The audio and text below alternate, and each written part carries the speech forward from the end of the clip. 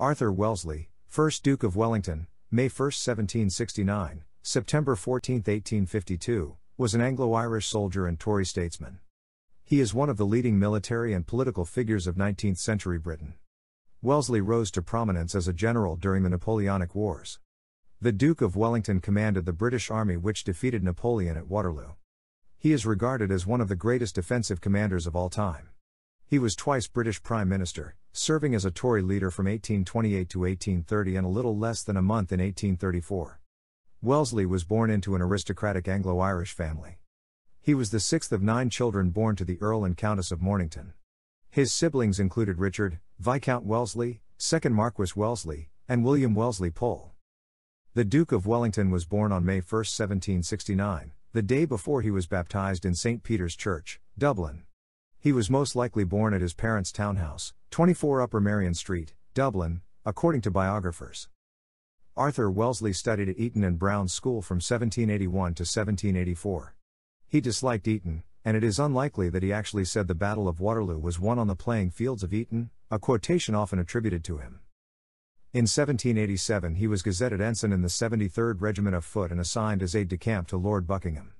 On Christmas Day, 1787, he was promoted to lieutenant and transferred to the new 76th Regiment of Ireland. In 1789, Sir Arthur Wellesley was elected as an MP for Trim in the Irish House of Commons. He sat in a parliament where at least 2/3 of the members owed their election to the landowners of fewer than 100 boroughs. In 1793, he proposed to Kitty Pakenham but was turned down by her brother Thomas, Earl of Longford. In 1793, Wellesley was sent to Flanders as part of an expedition to bring reinforcements to the army in Flanders. In 1794, he joined the Duke of York as he was pulling back towards the Netherlands. At the Battle of Boxtel, he had his first experience of battle and learned valuable lessons from the campaign. Wesley Wellesley was sent to India in 1797 by his elder brother Richard, now known as Lord Mornington, to become the new Governor-General of India. In 1798 he changed the spelling of his surname to Wellesley. Up to this time he was still known as Wesley, which his eldest brother considered the proper and ancient and proper spelling. Wellington commanded an Anglo-Dutch-German army that consisted of approximately 73,000 troops, 26,000 of whom were British. 30% of that army was Irish. The Battle of Waterloo was fought between Napoleon's French and Wellington's Anglo-Allied army at a site he had noted as favorable for a battle the previous year. On June 17, 1815, torrential rain severely hampered movement, and the next day, 18th of June, the battle was fought in heavy fighting over a valley near Brussels. The Battle of Waterloo began with a diversionary attack on Hougoumont by a division of French soldiers. After a barrage of 80 cannons, the first French infantry attack was launched by Comte de Lanzy Corps. Allied troops in front of the ridge retreated in disorder through the main position. During this struggle Lord Uxbridge launched 2 of his cavalry brigades at the enemy, catching them off guard and capturing 2 French Imperial Eagles. The French cavalry attacked the British infantry squares many times, each at a heavy cost to the French but with few British casualties. Ney himself was displaced from his horse 4 times during the fighting. Eventually, Napoleon resorted to a combined arms attack, using Bachelot's division and Tissot's regiment of Foy's division from Rey's 2 corps. Napoleon ordered Ney to capture La Haye-Sainte at whatever cost.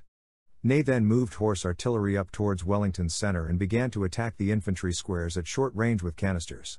This all but destroyed the 27th, Inniskilling, Regiment, and the 30th and 73rd Regiments suffered such heavy losses that they had to combine to form a viable square. Wellington was now wide open to an attack from the French. Luckily for Wellington, Purchase and Ziethen's corps of the Prussian army were now at hand. 1,500 British foot guards under Maitland devastated 2 battalions of chasseurs with point-blank volleys before breaking them up in a bayonet charge.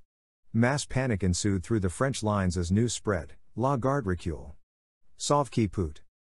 The Guard is retreating. Every man for himself.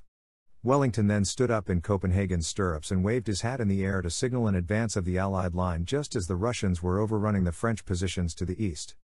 What remained of the French army then abandoned the field in disorder. Wellesley was married to Kitty Pakenham in 1806 and the couple had 2 children, Arthur and Charles. The marriage proved unsatisfactory and the 2 spent years apart, while Wellesley was campaigning and afterward. Kitty grew depressed, and Wellesley pursued other sexual and romantic partners. The couple largely lived apart, with Kitty spending most of her time at their country home, Stratfield Say House, and Wellesley at their London home, Apsley House. Kitty died of cancer in 1831, and Wellington was said to have been greatly saddened by her death. The Duke of Wellington died on September 14, 1852, aged 83, from the after-effects of a stroke culminating in a series of seizures. His body was taken by train to London and given a state funeral, one of a small number of British subjects to be so honoured.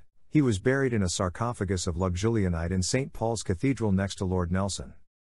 The Duke of Wellington's casket was carried in a stately home funeral procession by General Sir James Charles Chatterton of the 4th Dragoon Guards, on the orders of Queen Victoria. In 2002, he was number 15 in the BBC's poll of the 100 Greatest Britons. His battle record is exemplary, and he fought in some 60 battles during the course of his military career. The 33rd Regiment of Foot was granted the 33rd title as a result of links with Wellington by Queen Victoria in 1853.